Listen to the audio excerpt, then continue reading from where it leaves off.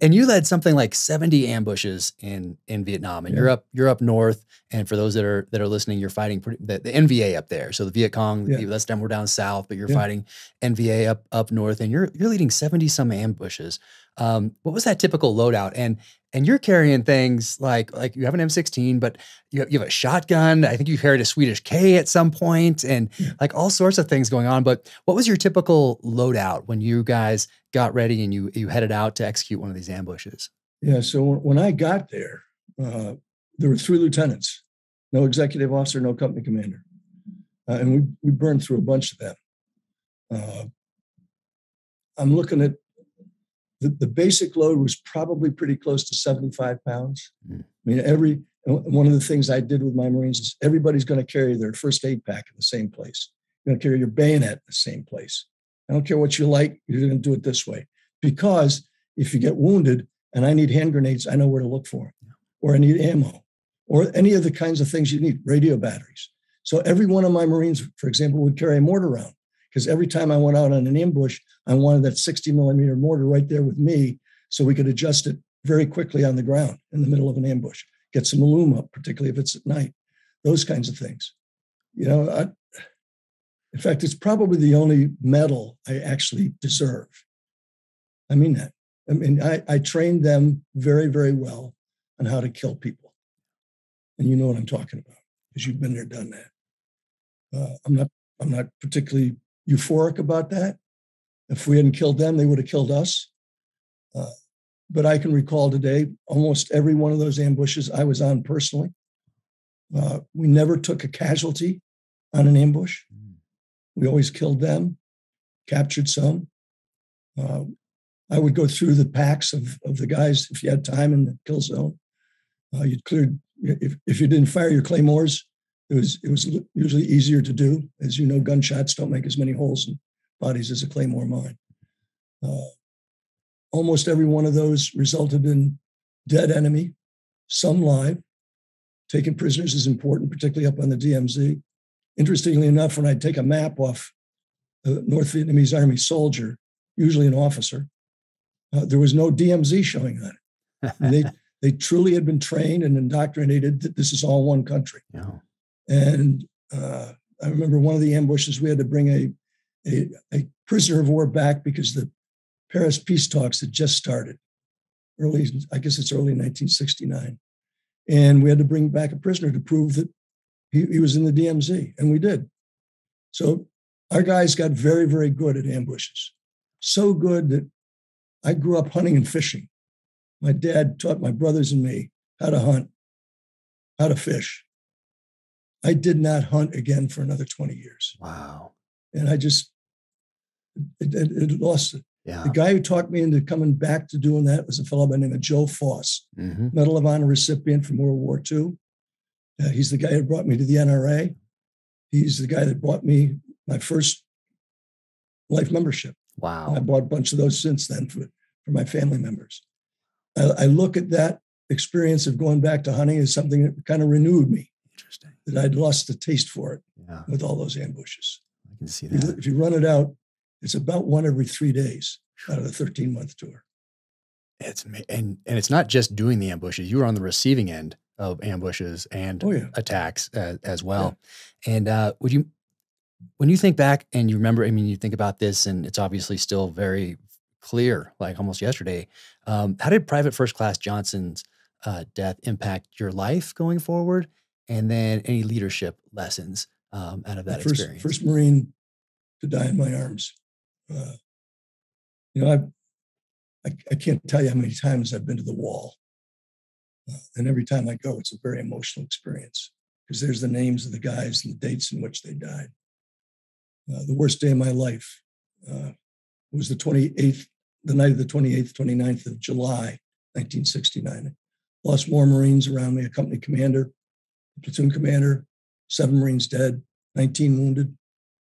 Unforgettable. And to this day, that's a bad day for me, the 29th of July, 28th, 29th of July. Johnson was the very first. He was hit, killed. He did not die instantly like the letter to his family said. It took him about 4 hours to die. It was in the middle of a terrible rainstorm. We'd been probed, the little position we had out in the mountains. And it took him about 4 hours to die. And that's a terrible experience. I mean, our corpsman tried like the Dickens to save his life, worked over him the whole time until he finally died. And you were wounded a couple times here. And what struck me about some of one of these times is that today you'd be flown home. You'd be going to Germany. You'd be flown home to the United States. You would not be going back to lead your men like you did after they drained your lungs. I mean, you got right back in it, and you're wounded in ambush. You go into triage, and you talk about hearing the doctors around you putting people in these different triage categories. And for those that are listening, if you don't know what that is, it's, hey, this person's not going to make it. They're expectant. They're going over here. You're going over here. Sometimes they have colors attached to that, or depending on the situation. But somebody puts you in the right place, and you get your lungs drained, and then you get right back to your unit. Well, yeah, I was actually wounded 5 times. 5 times. The rule in those days, 68, 69, and I guess it was even before that. 68 and 69 are the 2 bloodiest years of the Vietnam War.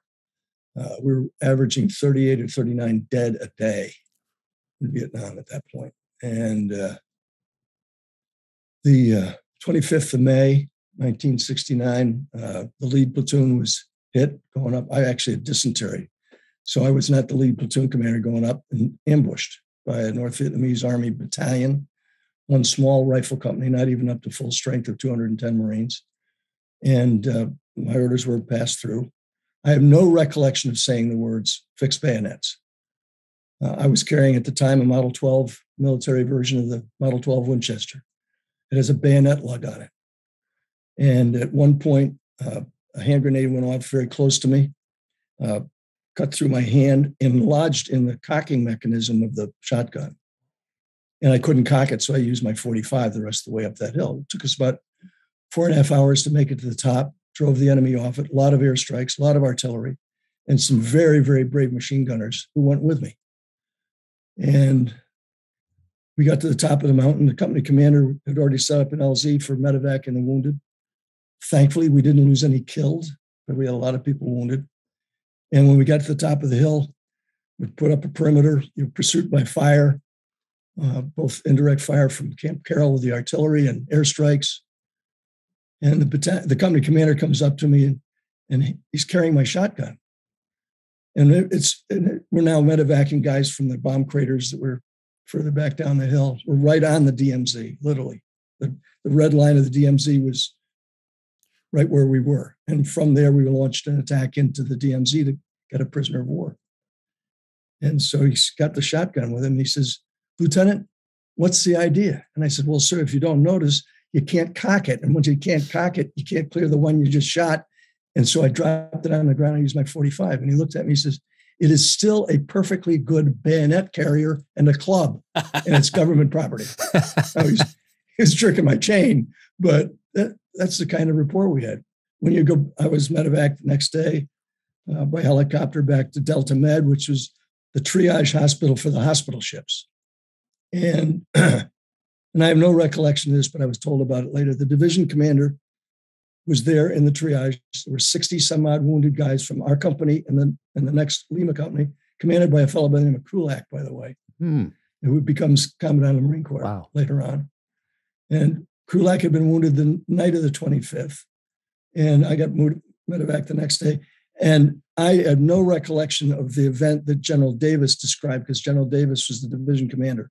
General Davis had been a lieutenant colonel in World War II, awarded a Navy Cross at Peleliu. He was awarded the Medal of Honor in the breakout from the Frozen Chosen. So that's our division commander.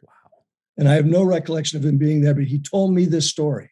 He said, the chaplain, Jake LeBoon, commander, United States Navy, was the head of chaplains for the division. And he was in the triage tent as they brought in the guys that were off your helicopters. And he had just given you the last rites when they came out of triage and said, "Who's next?" And LeBoon looked up at him and said, "Take this one." and they took you instead of the guy next to you, because otherwise you would probably be dead. So, and you understand, Ray Davis was a kind of devout Southern Baptist. Never heard a man utter a 4-letter word. Jake LeBoon said to me, you get down on your knees every day, young man, and you thank God for that Catholic chaplain who saved your life. Wow. That's the kind of people I got to serve with. Oh, that is incredible. And was that where Bill Haskell was wounded? Which one was Haskell was wounded on the 25th of May. You know, some days your life is, and you know this because you know what it's like. Some days of your life you never forget. I'll never forget the 25th of May. I'll never forget what happened on the night of the 28th, 29th of July. It was horrible, terrible days. And Bill and I, till the day he passed, we remained very, very close friends. And of course, Bill died of what almost all of these guys are dying of now. So far, not me, but cancer because of Agent Orange. Because we swam in it, we drank it, we washed our clothes in it, we were walking around in it. It rained on us like Agent Orange. I mean, for months, year. I mean, it's just the long-term effects of that. It makes me think of the smoke just from burning the trash and all these bases in Iraq and Afghanistan, all those plastics and everything that a lot of veterans are dealing with today.